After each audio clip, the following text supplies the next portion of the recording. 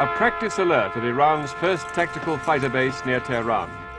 4 pilots, each of them trained in Texas, run for their American-built Phantom jets. Unlike the Army and the Navy, which are supplied by Britain and other countries as well, the Iranian Air Force is an American preserve.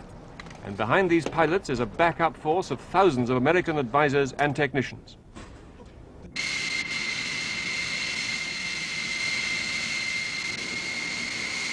Iran has over 200 Phantoms, and on paper her Air Force is as well equipped and technically advanced as Britain's.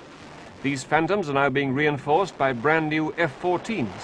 The Shah spent £10,000 million on American weapons so far. Aircraft on final and make 1 touch and go.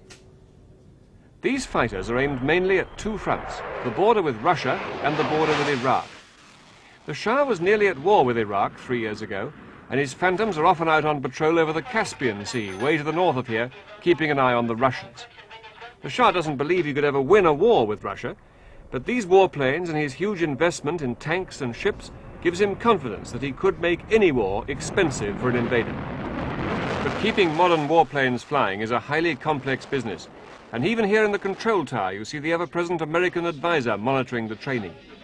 All observers say that Iran will depend on this American backup for some time to come, just as the Iranian Army and Navy will depend on the British. But in building up his Air Force, the Shah hasn't had unqualified American support. President Carter refused to sell him the supermodern American F-18 aircraft because he thought there had to be a limit.